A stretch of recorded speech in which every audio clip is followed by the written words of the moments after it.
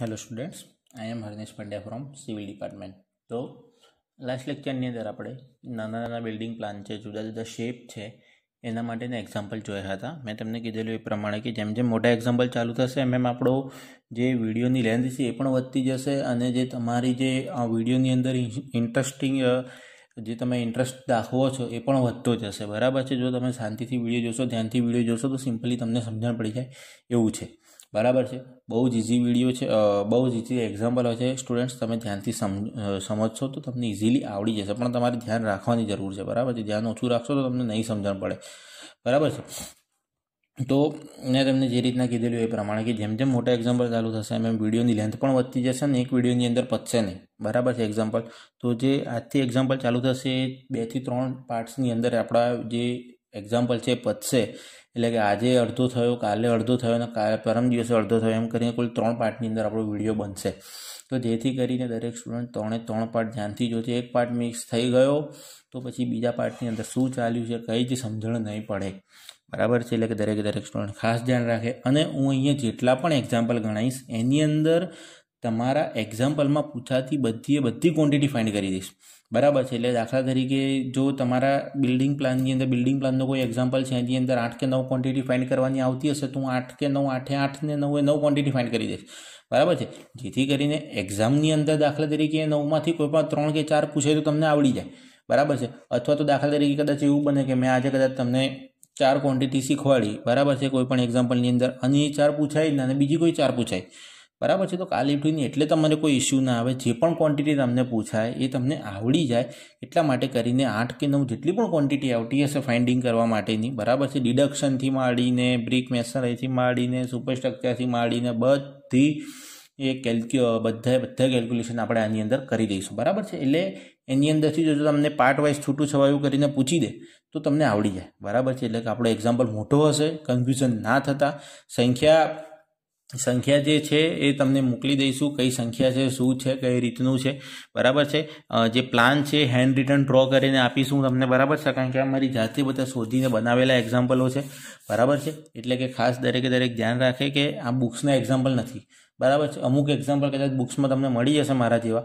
બરાબર છે. પણ કદાચ થોડું અલગ હશે. બરાબર. અને જે બુકના એક્ઝામ્પલ છે તો બુકના એક્ઝામ્પલ જોશો તો કન્ફ્યુઝ થઈ જશો. એટલે કે અહીંયાથી હું જે મેથડથી તમને એક્ઝામ્પલ ચલાવું છું એક્ઝામ્પલ તમે એ જ મેથડથી કન્ટિન્યુ કરતા રહેજો તો જેથી કરીને તમને કોઈ પણ જાતનો પ્રોબ્લેમ નહીં આવે એની અંદર. બરાબર છે. એટલે કે અહીંયાથી હું જે પણ મેથડની અંદર એક્ઝામ્પલ ચલાવું છું એ મેથડ તમારે જોતા રહેજો. બુક્સમાં જોશો અને પછી મારું કમ્પેરિઝન કરવા જશો તો થોડા કન્ફ્યુઝ થઈ જશો. બરાબર છે. આવડી જશે પણ કન્ફ્યુઝ થઈ જશો તમે. બરાબર છે. એટલે કે મારું પણ જોતા રહેજો અને જોડે બુકના જે એક્ઝામ્પલ છે એ પ્રેક્ટિસ કરતા રહેજો. બરાબર છે. બની શકે કે હું અહીંયા બધા એક્ઝામ્પલ સેન્ટ્રલાઇઝ મેથડથી ગણાવું છું તો બુકમાં લોંગ વોલ શોર્ટ વોલથી પણ આપેલા હોય. બરાબર છે. એટલે કે કોઈ ગભરાવાની જરૂર નથી. બરાબર છે. તો તમારે બુકના એક્ઝામ્પલ પણ જોતા રહેવાનું. અહીંયાથી હું જે પણ કરું એ પણ જોતા રહેવાનું. બરાબર છે. અને બુક્સની અંદર તમે જોઈ શકો છો કે 500 પેજના ચેપ્ટરો છે. બરાબર છે. એટલે કે મેં બધા એક્ઝામ્પલ અલગ લેવા કરતાં બધી ક્વોન્ટિટી મેં એકમાં કરી અને એક એક્ઝામ્પલ આખો બનાવી દીધો છે. બરાબર છે. એટલે કે અલગ એક્ઝામ્પલ ગણવાની પણ જરૂર ના પડે અને આપણો ટાઈમ પણ વેસ્ટ ના થાય. કારણ કે આપણે હજી 6થું ચેપ્ટર પણ કરવાનું છે એટલા માટે. બરાબર. કારણ કે 6થું ચેપ્ટર પણ આઈએમપી છે અને થોડુંક આના જેવું ટફ છે એટલા માટે. બરાબર છે. તો આની સંખ્યા તમને કંઈક આવી રીતના આપેલી હોય છે કે બિલ્ડિંગ પ્લાન તમને એક આપી દીધેલો હોય છે. બરાબર છે. Calculate the quantity four given this building plan. બરાબર છે. અને તમને એમનું વોલ સેક્શન પણ આપી દીધેલું હોય છે. બરાબર છે. જે વોલ સેક્શન છે કંઈક આવું દેખાતું હોય છે. બરાબર છે. તમને જે વોલ સેક્શન પણ આપી દીધેલું હોય છે. બરાબર છે. તો જે વોલ સેક્શન છે તમારી સામે આવું દેખાતું હોય છે. બરાબર છે. આપણે જે અત્યાર સુધી જે જોયા એ નાના ફૂટિંગ જોયા. બરાબર છે. અત્યારે હવે આખી દિવાલનું સેક્શન જોઈ લેવાનું છે. બરાબર છે. અહીંયા આપણું ગ્રાઉન્ડ લેવલ છે. ગ્રાઉન્ડ લેવલ આ અર્થ ફિલિંગ એટલે શું? આ જે છે ટાઇલ્સ છે તમારી. બરાબર છે. આટલા ભાગની અંદર ટાઇલ્સ આવશે ને ટાઇલ્સ નીચે ખબર છે કે રેતી અને જે બધું ભરે છે ને એ અર્થ ફિલિંગ છે. અને અહીંયાથી નીચે તમારું છેક સુધી છે આ જે ભાગ છે તમારો પીસીસી છે. પાછો આપણે દરેક એક્ઝામ્પલમાં લેતા હતા. આ આપણે દાદરા છે તો ઘરની એન્ટ્રીની અંદર જે દાદરા આવશે ને એ. બરાબર છે. ઘરની એન્ટ્રીની જે દિવાલ છે W3 કઈ જગ્યા પર છે તો આમ કટ કરેલું છે આખું. બરાબર છે. આ સેક્શન જે છે આમ કટ કરેલો છે અને આમ કટ કરીને જોતા કેવી તમારી વોલ દેખાય. બરાબર છે. આમ કટ કરીને આખું જોતા તમારી વોલ કેવી દેખાય છે આપણી છે. બરાબર છે. આપણો તમને સ્લેબ આપી દીધેલો છે અને સ્લેબની ઉપર જે છે પેરાપેટ આપી દીધેલી છે.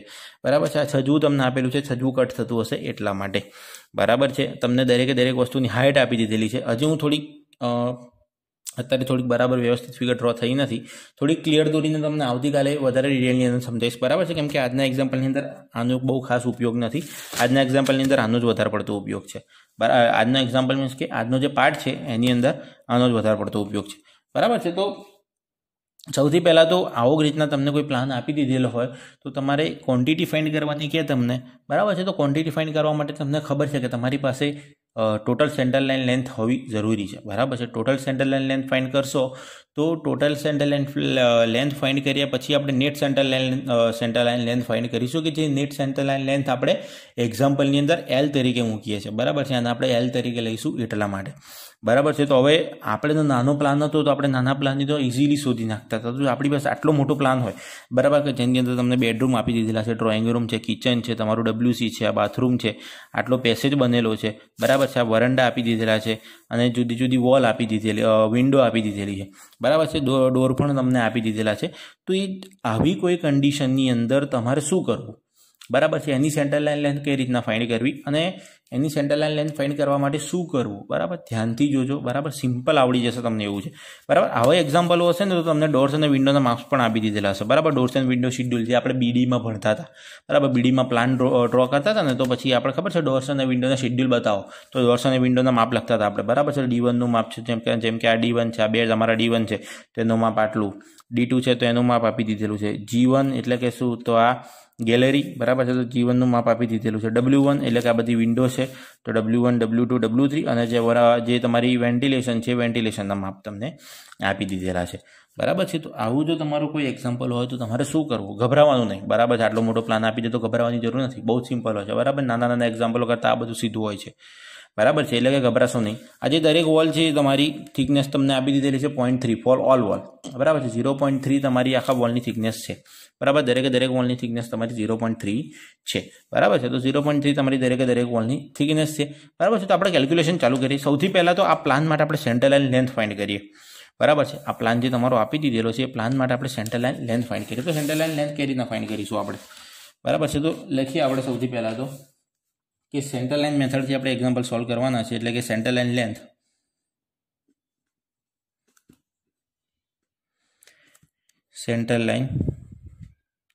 બરાબર છે, CL, બરાબર, સેન્ટર લાઇન લેન્થ આપણે જ્યારે નાના નાના એક્ઝામ્પલ હતા તો આપણે શું કરતા હતા, આપણે નાના એક્ઝામ્પલ હતા ત્યારે આપણે શું કરતા હતા, તો આ જે આડી વોલ છે એ આડી વોલ અને જે ઊભી વોલ છે એનો સરવાળો કરી વચ્ચે જે વોલ થિકનેસ આવતા એને ઇન્ટુ કરીને એ કરતા હતા, પરંતુ આપણી પાસે હવે અલગ અલગ ડાયમેન્શનવાળી છે, આખો જે પ્લાન છે આપણી પાસે અલગ અલગ ડાયમેન્શનવાળો છે, એટલે કે આપણે અહીંયા શું કરીશું તો હોરિઝોન્ટલ વોલની સેન્ટર લાઇન લેન્થ અલગ ફાઇન્ડ કરીશું, વર્ટિકલ વોલની સેન્ટર લાઇન લેન્થ અલગ ફાઇન્ડ કરીશું, બરાબર છે, એટલે કે જે આડી દિવાલ છે એની અલગ સેન્ટર લાઇન લેન્થ ફાઇન્ડ કરીએ અને જે ઊભી દિવાલ છે એની સેન્ટર લાઇન લેન્થ અલગ ફાઇન્ડ કરીએ। હવે સિમ્પલ એક વસ્તુ સમજો કે આપણું એક વન લાઇન એન્ડ પ્લાન છે, બરાબર છે, એટલે કે કોઈ પણ આવી રીતના કશું એક્સ્ટ્રા આવતું નથી, બરાબર છે, તમારો જે પ્લાન છે એ તમારા પ્લાનની અંદર આવી રીતના કંઈ આવતું, અમારો પ્લાન આખો ચોરસ જ આવી રીતના જ પ્લાન છે, બરાબર છે, આવી રીતના ચોરસ પ્લાન છે, કે આવો પ્લાન નથી આપણી પાસે, બરાબર, આવો પ્લાન નથી કે જેથી કરીને આપણે આ ડીડક્ટ કરવું પડે, આપણી પાસે ચોરસ પ્લાન છે, મીન્સ કે આપણે એક સાઈડનો શોધી નાખીશું,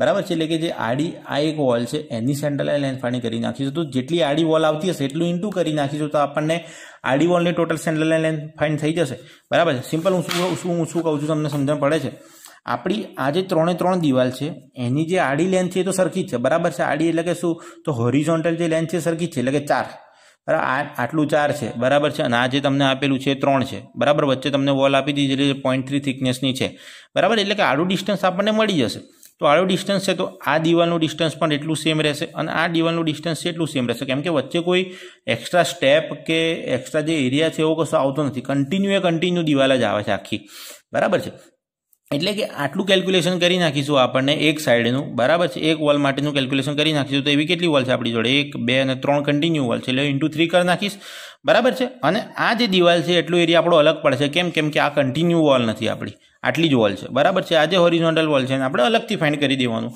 બરાબર છે, તો એનું આપણે અલગથી ફાઇન્ડ કરી દઈશું, તો આપણને એની સેન્ટર લાઇન લેન્થથી બંનેનો સરવાળો કરીશ તો આપણને આડી જે વોલ છે એની સેન્ટર લેન્થ મળી જશે, બરાબર, જે રીતના આડી વોલની સેન્ટર લાઇન લેન્થ ફાઇન્ડ કરી એવી રીતના ઊભી વોલની સેન્ટર લાઇન ફાઇન્ડ કરશો, કેમ કે ઊભી વોલ પણ બધી સેમ જ છે, બરાબર છે, તો એક સાઈડની ફાઇન્ડ કરી દેશો તો એવી ગુણ્યા ઇન્ટુ 3 કરી નાખશો તો તમને ઊભી વોલની પણ સેન્ટર લાઇન ફાઇન્ડ મળી જશે, એટલે કે આડી વોલ પ્લસ ઊભી વોલ કરી નાખશો, बराबर है। आडी वॉल प्लस ऊभी वॉल कर नाखशो तो तमने टोटल सेंटर लाइन लेंथ मळी जशे। बराबर है। सिंपल। हवे जो M example GeM GeM example गणीश ने एम जोता रहेजो, तमने सिंपल समजातुं रहेशे। बराबर है। एटले के सेंटर लाइन लेंथ फाइंड करीए एटले के समेशन ऑफ होरिजोंटल वॉल एटले के आडी दीवाल plus summation of vertical wall. बराबर है। अहीं लखी नाखवानुं, एक्जाम में नहीं लखवानुं, खाली हूँ तमारा समझणा माटे ज लखुं छुं। होरिजोंटल अने वी एटले के वर्टिकल। बराबर। होरिजोंटल वॉल अने वर्टिकल वॉल। बराबर है। तो होरिजोंटल वॉल आपणी जोड़े केटली छे टोटल? होरिजोंटल वॉल केटली छे आपणी? आ एक ज जे लंबाई छे एनी केटली वॉल छे? तो 3 वॉल छे। आ 1 आ 2 અને 3। बराबर છે। 3 वॉल थई। आ जे वॉल छे अलग छे એટલે કે આપણે એને અલગથી ફાઇન્ડ કરી નાખીશું। बराबर है। એટલે કે આપણી પાસે टोटल 2 હોરિઝોન્ટલ વોલ થઈ, એક સરખી લંબાઈની 3 વોલ થઈ, જેને આપણે H1 નામ આપી દઈએ અને જે આજે अलग वॉल थी आने આપણે H2 नाम आपी दीए। बराबर है। हमेशा આપણે જ્યારે બીડીની અંદર પણ જ્યારે પ્લાન ડ્રો કરતા હતા ને ત્યારે મેં તમને કીધેલું કે જે પહેલું હશે હોરિઝોન્ટલ હશે અને જે સેકન્ડ હશે વર્ટિકલ હશે। બરાબર। એટલે કે તમારા સમજવા માટે મેં અહીંયા લખી દીધેલું છે કે 4x3 નો તમારો રૂમ છે એટલે કે 4 એ તમારું હોરિઝોન્ટલ અને 3 એ તમારું વર્ટિકલ। આ તમારું બાથરૂમ છે તો 3x1.7 મીટરનું છે તો તમારું 3 છે હોરિઝોન્ટલ અને 1.70 છે વર્ટિકલ। बराबर है। सिंपल। आज है 1.3 बाय 1.1 तो आ 1.3 horizontal 1.1 vertical. Drawing room तमारो 4x4 no छे तो 4 होरिजोंटल 4 वर्टिकल। किचन तमारू 3x4 नु छे तो 3 होरिजोंटल वी वर्टिकल। एटले के जे पहलू हशे हमेशा होरिजोंटल हशे अने बीजू हशे ए वर्टिकल हशे। बराबर है। એટલે યાદ રાખવાની છે પહેલી વોલ છે હોરિઝોન્ટલ વોલની લેન્થ હશે અને વી છે એ વર્ટિકલ વોલ એટલે કે ઊભી વોલની લેન્થ હશે। બરાબર છે। એટલે મેં તમને કીધું એમ કે એક સરખી લંબાઈની દિવાલો કેટલી છે? ટોટલ 3। બરાબર છે। આ તમે જોઈ શકો છો। આ 1 आ 2 અને આ 3। આ 3 ડિસ્ટન્સ સેમ રહેશે। બરાબર છે। 3 ડિસ્ટન્સ સેમ રહેશે એટલે કે હું એક દિવાલ માટે ફાઇન્ડ કરી નાખીશ H1 અને * 3 કરી નાખીશ તો મને આ 3 નું મળી જશે। બરાબર છે। કેમ કે આડી લેન્થ દરેક માટે સેમ જ રહેશે। બરાબર। રૂમના માપ ભલે અલગ અલગ છે પણ ટોટલ અહીંયાથી અહીંયા સુધીનું ડિસ્ટન્સ 1, 2 અને 3 વોલ માટે સેમ જ રહેવાનું છે। बराबर है। હવે આપણે એની સેન્ટર લાઇન ફાઇન્ડ કરી લઈએ કેમ કે આપણી સેન્ટર લાઇન મેથડ છે એટલે કે તમને ખબર કે સેન્ટર ટુ સેન્ટર ડિસ્ટન્સ લેવાનું હોય છે। बराबर है। એટલે કે સેન્ટર લાઇન લેન્થ આપણે લઈ લઈએ આની।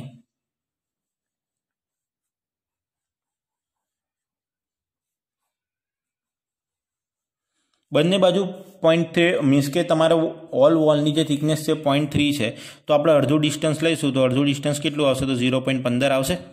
बराबर है। 0.3 ની આખી વોલ છે। બરાબર છે। આ જે વોલ છે એની પહોળાઈ છે 0.3। बराबर। આપણે તો સેન્ટર ડિસ્ટન્સ લેવાનું છે એટલે કે જે ડિસ્ટન્સ લઈશું આપણે સેન્ટરે 0.15 લઈશું, 0.3 નહીં લઈએ। બરાબર છે। એટલે કે આપણે કેલ્ક્યુલેશન ચાલુ કરીએ આપણે તો પહેલા H1 વોલ માટે મેં તમને કીધું એ પ્રમાણે H1 વોલ માટે હું ચાલુ કરીશ તો H1 વોલ માટે હું અહીંથી ચાલુ કરીશ। હવે અહીંથી જોતા જોતા જવાનું। બરાબર છે। આડું આડું જ જોતું જવાનું, વચ્ચે કોઈ પણ જાતની સળી કરવાની નહીં, આડું આડું જ જોતું જવાનું। તો પહેલા વોલ આવી તો વોલ તો અડધી જ લેવાની આપણે, ખબર છે। આખી વોલ નહીં લેવાની કેમ કે સેન્ટર લાઇન મેથડ છે એટલે કે અડધી વોલ લેવાની। તો અડધી વોલની થિકનેસ કેટલી આવી? તો 0.3 આખી વોલની થિકનેસ છે તો અડધી વોલ કેટલી થઈ? તો 0.15 એટલે કે 0.15 પ્લસ હવે આ વોલ પતી ગઈ। નેક્સ્ટ વારી આવી બેડરૂમની તો બેડરૂમની કેટલી? 4x3 નો બેડરૂમ છે તો હોરિઝોન્ટલ આપણે લેવાનું તો H કયો છે આપણો? 4। બરાબર છે। સિમ્પલ। હોરિઝોન્ટલ લેવાનો એટલે કે H કેટલો છે આપણો? 4 એટલે કે 0.15 પ્લસ 4। બરાબર છે। નેક્સ્ટ આ વોલ આવી, આ તો આખી જ આવવાની। બરાબર છે। કેમ કે આ તો આખા ખોખાની અંદર જ વોલ છે એટલે કે આ તો આખી જ આવશે। બરાબર છે। એટલે કે આ વોલની થિકનેસ કેટલી છે? તો ફોર ઓલ વોલ કેટલી છે? 0.3 છે તો આ વોલની થિકનેસ કેટલી લેવાની? 0.3 એટલે કે 0.30। પછી નેક્સ્ટ આ પતી ગયું। નેક્સ્ટ શું આવ્યું? બાથરૂમની કેટલી છે? તો 3x1.7 છે તો 3 હોરિઝોન્ટલ, આપણે હોરિઝોન્ટલ જ ડિસ્ટન્સ લેવાનું છે એટલે કે 3 હોરિઝોન્ટલ એટલે કે 3x1.7 છે એટલે કે 3 હોરિઝોન્ટલ છે એટલે કે +3। અને નેક્સ્ટ શું આવ્યું? તો આ વોલ અહીંયા પતી જાય છે। બરાબર। આ 3 પતી ગયું તો આ વોલ અહીંયા પતી જાય છે તો આની પણ કેટલી લેવાની? હાફ લેવાની। બરાબર। કારણ કે એન્ડ ટુ એન્ડ વોલ છે તો and two and વોલનું half distance લેવાનું એટલે કે આનું હાફ ડિસ્ટન્સ કેટલું થશે? તો આ પણ 0.13 ની દિવાલ છે એટલે કે આનું હાફ ડિસ્ટન્સ થશે 0.15। बराबर है। 0.15 तो टोटल कैलक्युलेशन करीश तो आंसर के आवशे मारो 0.15 + 4 + 0.30 + 3 + 0.15 એટલે કે આન્સર આવશે 7.6 મીટર। હવે 7.6 મીટર મને શું મળ્યું? તો આટલી એક આડી વોલ માટે મળ્યું। બરાબર છે। એક આડી વોલ માટે મળ્યું। મારી પાસે ટોટલ આડી વોલ કેટલી છે? 1, 2 અને 3। બરાબર છે। 1, 2 અને 3 છે એટલે કે * 3 કરી નાખીશું। બરાબર છે। * 3 કરી નાખીશ તો મારો આન્સર આવશે 22.8 मीटर। बराबर है। तो 22.8 मीटर मारो H1 नो आंसर आयो। બરાબર છે H1 નો આન્સર આવે મીન્સ કે મારી આ 1 2 અને 3 દિવાલ ફાઇન્ડ થઈ ગઈ હવે મારી શું રહી તો આડી દિવાલ બાકી રહી કેમ કે આ પણ હોરિઝોન્ટલ જ છે બરાબર છે ભલે આખી નથી પણ હોરિઝોન્ટલ વોલની અંદર કેલ્ક્યુલેશન તો થશે બાકી જ્યારે ક્વોન્ટિટી ફાઇન્ડ કરીશું આપણે તો એરર આવશે કેમ કે આ તો આપણે ફાઇન્ડ કરી જ નથી બરાબર છે એટલે કે આની પણ આપણે ફાઇન્ડ કરીશું તો આપણે H2 લઈએ H2 બરાબર છે તો H2 આપણે લઈએ તો H2 કઈ લઈશું હવે આટલેથી આટલાનું જ માપવાનું છે એટલે કે આની પર સેન્ટર લાઇન લેન્થ આવશે આપણે અહીંયાથી માપવાનું ચાલુ કરવાનું છે ને અહીંયા સુધી માપવાનું છે એટલે કે જે આ છે એની પણ સેન્ટર લાઇન લેન્થ આવશે બરાબર છે આ જે આખું ડબલું છે તો એની આ દિવાલની પણ સેન્ટર લાઇન લેન્થ આવશે તો આખી 0.13 દિવાલ છે તો આ દિવાલની સેન્ટર લાઇન લેન્થ કઈથી છે કારણ કે હવે આપણે સ્ટાર્ટિંગ કઈથી કરવાનું છે અહીંથી કરવાનું છે આપણે તો અહીંથી સ્ટાર્ટિંગ કર્યું હતું એના માટે આપણી આ દિવાલ વચ્ચે આવતી હતી તો આપણે આખી લીધેલી હતી બરાબર સ્ટાર્ટિંગ પોઈન્ટ અને એન્ડ પોઈન્ટની જે દિવાલો હોય એની વોલ થિકનેસ હંમેશા અડધી જ લઈ લેવાની સેન્ટર લાઇન વોલ મેથડની અંદર હંમેશા યાદ રાખવાની બે સેન્ટર લાઇન લેન્થ બે સ્ટાર્ટિંગ વોલ અને એન્ડ વોલની વચ્ચે જો કોઈ વોલ આવતી હોય તો એની થિકનેસ આખી લઈ લો બાકી જે સ્ટાર્ટિંગ વોલ છે અને એન્ડિંગ વોલ છે બંને વોલની થિકનેસ તમારે હાફ જ લેવાની મગજમાં બેસાડી જ લો આ વસ્તુ બરાબર છે હવે આ આપણે આટલું જ લેવાનું છે તો અહીંયા સ્ટાર્ટિંગ પોઈન્ટ છે અને એન્ડ પોઈન્ટ છે તો સ્ટાર્ટિંગ પોઈન્ટ અને એન્ડ પોઈન્ટની એટલે કે 0.15 છે એટલે કે 0.15 બરાબર 0.13 નું અડધું હવે બાથરૂમ આટલું આપણે આ ડિસ્ટન્સ લેવાનું છે તો આ ડિસ્ટન્સ કેટલું છે તો 3 જેટલું છે બાથરૂમની લંબાઈ જેટલું h કેટલો છે આપણો 3 એટલે કે +3 પ્લસ અહીંયા વોલ તમારી પતી જાય છે એટલે કે 0.15 એટલે કે +0.15 તો H2 આપણને કેટલા મળ્યા તો 3.3 મીટર બરાબર છે તો H1 અને H2 કરીશ તો મને સમેશન ઓફ H મળી જશે બરાબર H1 + H2 કરીશ એટલે કે સમેશન ઓફ H મળી જશે એટલે કે summation of H is equal to આપણને H1 તો કેટલા મળ્યા 22.8 મીટર પ્લસ H2 કેટલા મળ્યા 3.3 મીટર તો આન્સર કેટલો મળશે આપણો ટોટલ સરવાળો કરીશું તો 26.1 મીટર મને ખાલી H મળ્યું બરાબર છે 26.1 મીટર મને H મળ્યું હવે H મળ્યું એવી જ રીતના હું V ફાઇન્ડ કરીશ બરાબર છે V ફાઇન્ડ કરીશ તો V કઈ રીતના ફાઇન્ડ કરીશ તો હવે તમે જોઈ શકો છો કે વર્ટિકલ વોલ મારી 1 2 અને 3 આની જેમ મારી કોઈ બીજી અડધી વોલ આવતી નથી બરાબર આ વોલ અડધી લાગે છે તમને પણ આ અહીંયા જ કન્ટિન્યુ આખી થઈ જાય છે બરાબર છે એટલે કે આને અલગથી લેવાની કોઈ જરૂર નથી એટલે કે 1 2 અને 3 આ 3 મારી વર્ટિકલ વોલ છે બરાબર છે વર્ટિકલ વોલ છે તો વર્ટિકલ વોલ માટે હું કેલ્ક્યુલેશન ચાલુ કરીશ તો વર્ટિકલ વોલ એટલે શું તો હવે મારા આડું જો મારે છે એ ઊભું જોતું જવાનું બરાબર છે વર્ટિકલ ડિસ્ટન્સ મારું કેટલું છે અહીંયા 3 છે બરાબર તો સ્ટાર્ટિંગ પોઈન્ટ અને એન્ડ પોઈન્ટ વોલ થિકનેસ કેટલી આવશે તો તમને ખબર જ છે વોલ થિકનેસ કેટલી આવશે તો બંને બાજુ 0.15 જ આવશે એટલે કે 0.15 થી સ્ટાર્ટિંગ થશે બરાબર છે 0.15 થી સ્ટાર્ટિંગ થશે તો 0.15 પ્લસ આ રૂમ આવ્યો આ રૂમની કેટલી છે વર્ટિકલ વી હવે આ રૂમ બેડરૂમ આવ્યો તો બેડરૂમનો વી કેટલો છે 3 બરાબર છે વર્ટિકલ ડિસ્ટન્સ લેવાનું છે એટલા માટે હવે વર્ટિકલ ડિસ્ટન્સ તો આટલું પતી ગયું હવે નેક્સ્ટ કઈ આ વોલ આવી આ વોલ તો આખી જ આવશે બરાબર છે મેં તમને કીધેલું કે સ્ટાર્ટિંગ અને એન્ડ પોઈન્ટની જે વોલ થિકનેસ છે જ અડધી લેવાની વચ્ચે કોઈ પણ વોલ આવતી હોય તેને આખી થિકનેસ લઈ લેવાની બરાબર છે તો આ વોલની વોલ થિકનેસ કેટલી છે તો 0.3 એટલે કે 0.3 પ્લસ નેક્સ્ટ હવે ડ્રોઈંગ રૂમની વારી આવી આપણું આ પતી ગઈ વોલ આ પતી ગયું આ પતી ગયું હવે ડ્રોઈંગ રૂમની વારી તો ડ્રોઈંગ રૂમ માટે વી કેટલો છે વર્ટિકલ કેટલું ડિસ્ટન્સ છે તો 4 બરાબર છે ડ્રોઈંગ રૂમ માટે પણ વર્ટિકલ ડિસ્ટન્સ 4 છે અને નેક્સ્ટ શું આવી ગયું તો આપણી એન્ડ વોલ આવી ગઈ તો એન્ડ વોલ મેં તમને કીધેલું એ પ્રમાણે કે વોલ થિકનેસ આપણે અડધી લઈ લેવાની એટલે કે 0.15 બરાબર છે એટલે કે 0.15 પ્લસ 3 પ્લસ 0.3 પ્લસ 4 પ્લસ 0.15 કરશો તો આન્સર આવે છે આનો 7.6 મીટર બરાબર છે તો 7.6 મીટર આનો આન્સર આવ્યો હવે વર્ટિકલ વોલ આપણી પાસે કેટલી છે તો 1 2 અને 3 વર્ટિકલ વોલ છે એટલે કે 7.6 આપણે એક વોલ માટે ફાઇન્ડ કર્યું એવી 3 વોલ છે આપણી તો 7.6 × 3 કરશો તો આન્સર આવશે આપણો 22.8 મીટર એટલે કે સમેશન ઓફ વી આપણને મળ્યા 22.8 મીટર બરાબર છે તો સમેશન ઓફ વી આપણને મળ્યા 22.8 મીટર આપણે તો હવે ટોટલ સેન્ટર લેન્થ ફાઇન્ડ કરવી હોય તો શું કરવાનું તો summation of horizontal wall plus summation of vertical wall એટલે કે CL બરાબર summation of H plus summation of V summation of H કેટલા મળ્યા આપણને 26.1 એટલે કે 26.1 પ્લસ સમેશન ઓફ V કેટલા મળ્યા 22.8 તો 22.8 તો બંનેનો સરવાળો કરીશ તો આન્સર આવશે મારો 48.9 મીટર બરાબર તો 48.9 મીટર મારી સેન્ટર લાઇન લેન્થ મળી હજી ટોટલ મળી નેટ તો જ્યારે એક્ઝામ્પલ ચાલુ કરીશું ત્યારે મળશે મને બરાબર છે આ તો આપણને મને મળી ટોટલ સેન્ટર લાઇન લેન્થ બરાબર છે તો ટોટલ સેન્ટર લાઇન લેન્થ મળી બરાબર છે તો ટોટલ સેન્ટર લાઇન લેન્થ મળી તો હવે તમને ખબર છે કે જ્યારે એક્ઝામ્પલની અંદર જ્યારે હું નેટ સેન્ટર લાઇન લેન્થ શોધી તો નેટ સેન્ટર લાઇન લેન્થનું ઇક્વેશન શું છે તો total centre line length minus 1/2 into width into number of junction. આ ઇક્વેશન તમને ખબર છે, બરાબર છે. જ્યારે આપણે ચેપ્ટરનું સ્ટાર્ટિંગ કર્યું ત્યારે જ કીધેલું હતું કે જ્યારે net centre line length find કરવી હશે ત્યારે એનું ઇક્વેશન શું આવશે? તો total centre line length minus 1/2 into width into number of junctions, બરાબર છે. એટલે કે હવે આપણે નંબર ઓફ જંક્શન્સ ફાઇન્ડ કરવાના રહ્યા. આપણને ટોટલ સેન્ટર લાઇન લેન્થ તો મળી ગઈ. હવે net centre line length find કરવા માટે આપણી પાસે વિડ્થ તો હશે, આપણને ફિગરની અંદરથી મળી જશે, પણ નંબર ઓફ જંક્શન્સ ફાઇન્ડ કરવા પડશે આપણે. તો નંબર ઓફ જંક્શન્સ ફાઇન્ડ કરીએ આપણે.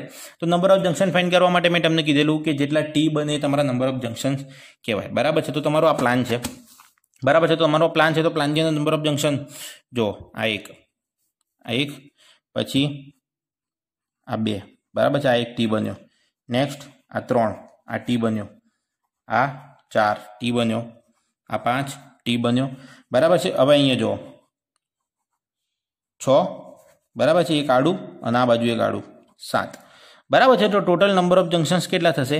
7 થશે, બરાબર છે. હવે કેમ અહીંયા 7 થશે નહીં, હું ઉપર કેમ નથી રહેતું? કેમ કે આ વોલ મારે અહીંયા જ પતી જાય છે, બરાબર છે. આ વોલ મારી અહીંયા જ પતી જાય છે, અહીંયાથી કશું છે નહીં મારું, બરાબર છે. એટલે કે અહીંયા મારા ખાલી 2 આડા જંક્શન થશે. આ વોલ મારી અહીંયા કન્ટિન્યુ જાય છે, બરાબર છે. આ વોલ મારી અહીંયા કન્ટિન્યુ જાય છે, એટલે નંબર ઓફ જંક્શન એક અહીંયા લેવાશે અને એક અહીંયા લેવાશે. એટલે કે ટોટલ નંબર ઓફ જંક્શન્સ કેટલા થશે? મારા 7 થઈ જશે, બરાબર છે. એટલે કે નંબર ઓફ જંક્શન મારા કેટલા થશે? તો 7. તો નંબર ઓફ જંક્શન્સ મારા થશે ટોટલ કેટલા? 7, બરાબર છે. તો નંબર ઓફ જંક્શન હવે મળી ગયા. તો નંબર ઓફ જંક્શન મને મળી ગયા. તો હવે નેક્સ્ટ હવે શું કરીશું? તો જ્યારે હવે મારા મેઝરમેન્ટ શીટની અંદર જે એક્ઝામ્પલ કાઉન્ટ કરવાનો છે, તો મેઝરમેન્ટ શીટની અંદર એક્ઝામ્પલ કાઉન્ટ કરીશ હવે હું, બરાબર છે. તો મેઝરમેન્ટ શીટની અંદર એક્ઝામ્પલ કાઉન્ટ કરીશ તો હું શું કરીશ? તો તમને ખબર છે કે મેઝરમેન્ટ શીટની અંદર કઈ રીતના આવે છે. તો સૌથી પહેલો આવે છે આઇટમ નંબર, બરાબર છે. આઇટમ નંબર આવે છે. નેક્સ્ટ શું આવે છે? ડિસ્ક્રિપ્શન આવે છે, ડિસ્ક્રિપ્શન આવે છે. નેક્સ્ટ પછી શું આવે છે? તો લેન્થ આવે છે, એની બ્રેથ આવે છે, એની હાઇટ આવે છે, અને લાસ્ટમાં શું આવે છે? તો ટોટલ ક્વોન્ટિટી આવે છે. તો ટોટલ ક્વોન્ટિટી આવે છે, બરાબર છે. તો આપણી પહેલી ક્વોન્ટિટી શું ફાઇન્ડ કરવાની છે? તો ખબર છે, એક્સકેવેશન ઇન ફાઉન્ડેશન. એક્સકેવેશન ઇન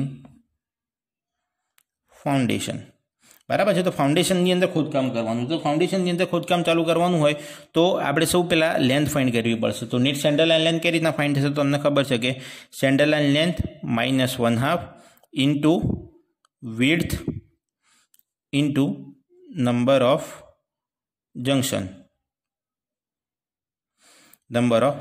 તો સેન્ટર લાઇન લેન્થ આપણને કેટલી મળેલી છે? તો સેન્ટર લાઇન લેન્થ આપણે શોધેલી જ છે અહીંયા 48.9, એટલે કે 48.9 માઇનસ 1/2 ઇન્ટુ હવે વિડ્થ. તો આપણે પહોળું કેટલું કરવાનું છે એક્સકેવેશન, બરાબર છે. તો વિડ્થ આપણને કેટલી આપી દીધેલી છે? તો વિડ્થ આપણે જોઈએ ફિગરની અંદર. તો વિડ્થ આવી રહી, બરાબર છે. તો તમને કીધેલું એ પ્રમાણે કે જેટલું પીસીસી પહોળું કરવાનું હોય ને એટલી તમારી વિડ્થ હોય, બરાબર છે. એટલે કે પીસીસી કેટલું પહોળું કરવાનું તો 0.90 આવ્યું તમારી સમજ છે ફિગરની અંદર. એટલે કે વિડ્થ એની કેટલી થશે? 0.9. અને નંબર ઓફ જંક્શન્સ કેટલા છે? ટોટલ 7 આપણે આગળ ફાઇન્ડ કર્યા, બરાબર છે. નંબર ઓફ જંક્શન ટોટલ 7 છે. તો ટોટલ કેલ્ક્યુલેશન કરીશ તો આન્સર આવશે મારો 45.75 મીટર, બરાબર છે. તો 45.75 મીટર આવશે. વચ્ચે એક કોલમ આવશે નંબર્સનું, બરાબર છે. વચ્ચે એક કોલમ આવશે નંબર્સનું, બરાબર છે. તો કેટલા નંબર ફાઇન્ડ કરવાના છે? આપણે એક નંબર ફાઇન્ડ કરવાના છે. એલ આપણને ટોટલ એક જ ક્વોન્ટિટી ફાઇન્ડ કરવાની છે. એલ આપણને મળ્યા 45.75. તો 45.75 આપણને એલ મળ્યા. બી કેટલા છે? તો કેટલું પહોળું આપણે એક્સકેવેશન કરવાનું છે? તો 0.90 જેટલું પહોળું કરવાનું છે, એટલે કે 0.90, બરાબર છે. એટલે કે બી કેટલા આવશે? તો 0.90. અને એચ એટલે શું? તો કેટલું ઊંડું તમારે ખોદવાનું છે, બરાબર છે. કેટલું ઊંડું ખોદવાનું છે? તો આપણું ગ્રાઉન્ડ લેવલ છે, બરાબર છે. આપણું ગ્રાઉન્ડ લેવલ છે. તો ગ્રાઉન્ડ લેવલથી નીચે જ આપણે ખોદવાનું હોય, બરાબર છે. આની ઉપર તો બધું પ્લિન્થ લેવલ, અર્થ ફિલિંગ ને એવું બધું આવશે, બરાબર છે. એટલે આ ઉપરનો એરિયા તો આપણે ગણવાનો ના હોય. ગ્રાઉન્ડ લેવલથી નીચે આપણે ખોદાણ કરવાનું હોય. તો ગ્રાઉન્ડ લેવલથી અહીંયા સુધીનું ડિસ્ટન્સ કેટલું થાય? તો જોઈ લઈએ. 3, 3, 3 અને 20, બરાબર છે. એટલે કે 0.3 + 0.3 + 0.3 + 20 કરીશ તો મને આટલું ડિસ્ટન્સ અહીંયાથી અહીંયા સુધીનું ડિસ્ટન્સ મળી જશે, બરાબર છે. એટલે ગણું તો 3 ને 3 6 ને 3 9 ને 2 11, એટલે કે 1.1 મીટર મારી ઊંડાઈ થઈ ગઈ, બરાબર છે. એટલે કે 1.1, બરાબર. તો 1.1 કરીશ તો ટોટલ હું ગુણાકાર કરીશ તો આન્સર આવશે મારો 45.29 મીટર ક્યુબ બરાબર છે. તો 45.29 મીટર ક્યુબ મને એસ્કેવેશન ફોર ફાઉન્ડેશનની ક્વોન્ટિટી મળી. હવે સેકન્ડ ક્વોન્ટિટી આપણે ફાઇન્ડ કરીએ તો પીસીસી. આ જે બે ક્વોન્ટિટી છે બહુ ઇઝી હોય છે બરાબર છે. દરેક એક્ઝામ્પલ માટે એક્સકેવેશન અને પીસીસીની ક્વોન્ટિટી બહુ ઇઝીલી મળી જતી હોય છે. એટલે કે પીસીસી જેનું પ્રપોર્શન તમને આપેલું છે 1:1.5:2 બરાબર છે. 1.1:5.2 આપેલું છે તમને. હવે પીસીસીનો એલ તો જેટલો ફાઉન્ડેશનનો એલ હશે એટલો જ પીસીસીનો એલ હશે. આપણે સ્ટાર્ટિંગથી ગણતા આવ્યા છીએ બરાબર છે. એટલે કે એનો એલ સેમ જ રહેશે 45.75 એટલે કે 45.75 એટલે પીસીસી કેટલું તો એક જ ફાઇન્ડ કરવાનું છે 45.75. પીસીસી પોળું કેટલું છે તો પીસીસી પોળું આવી રહ્યું તમારો બેઝ આવી રહ્યો તો 0.90 પોળું છે એટલે કે 0.90 બરાબર છે. 1.1.5:3 આવશે બરાબર સોરી બરાબર 0.90 જેટલું પોળું. અને પીસીસીની ઊંચાઈ કેટલી રાખેલી છે તો આ રીતે તમારી સામે છે 0.20. આટલું પોળું તમારું આટલું ઊંચું તમારું પીસીસી આવશે બરાબર. આટલા ભાગમાં આ પીસીસી તમને આપી જ દીધેલો છે તો 0.20નું પીસીસી છે એટલે કે એની એચ આવશે 0.20 બરાબર છે. તો 0.20 એની આન્સર આવશે. ટોટલ કેલ્ક્યુલેશન કરીશ તો આન્સર આવશે મારો 8.23 મીટર ક્યુબ બરાબર છે. તો 8.23 મારી પીસીસીની ક્વોન્ટિટી આવશે બરાબર છે. તો આજનો વિડીયો આપણે અહીંયા જ રહેવા દઈએ છીએ. આવતીકાલે આપણે જોઈશું બ્રિક મેશનરી ઇન ફાઉન્ડેશન બરાબર છે. એટલે કે ફાઉન્ડેશનની અંદર બ્રિક મેશનરી જોઈશું અને અર્થ ફિલિંગ ઇન પ્લિન્થ લેવલ બરાબર છે. એટલે કે આ જે અર્થ ફિલિંગ કર્યું આપણે એ કેટલી એની ક્વોન્ટિટી કેટલી આવશે એ બે વસ્તુ આવતીકાલે જોઈશું. અને એના નેક્સ્ટ વિડીયોની અંદર આપણે જોઈશું કે જે બ્રિક મેશનરી સુપરસ્ટ્રક્ચર બરાબર છે. સુપરસ્ટ્રક્ચર એટલે શું તો અહીંયાથી અહીંયા સુધીની અંદર જેટલી બ્રિક મેશનરી કરીશું એની આપણે ક્વોન્ટિટી ફાઇન્ડ કરીશું બરાબર છે. સિમ્પલ એક્ઝામ્પલ છે. થોડું ડિડક્શન ને એવું બધું કરવાનું છે એટલે કે તમારે યાદ રાખવાનું કે એ બધું કઈ રીતના થશે બરાબર છે. એટલે કે તમારે થોડુંક એક્ઝામ્પલ સમજવાનું છે અને જે તમારું ધ્યાન છે પૂરતું રાખવાનું છે બરાબર છે. થોડોક વિડીયો મિસ થઈ જશે, વિડીયોની અંદર સમજવામાં થોડીક મિસ્ટેક થશે, દાખલો નહીં સમજાય બરાબર છે. કારણ કે દાખલાની અંદર એક વસ્તુ ખોટી હશે તો આખો દાખલો ખોટો પડી જશે બરાબર છે. આખી ક્વોન્ટિટી જ ખોટી આવશે બરાબર. તો આઈ હોપ કે તમને આજના વિડીયોની અંદર સમજણ પડી ગયેલી હશે. જો તમને આજના વિડીયોની અંદર સમજણ ના પડી હોય તો તમે મને પર્સનલી વોટ્સઅપ કે કોન્ટેક્ટ કરીને પૂછી શકો છો બરાબર છે. તો આવતીકાલની વિડીયોની અંદર આજના અધૂરા ટોપિક સાથે મળીએ. Thank you.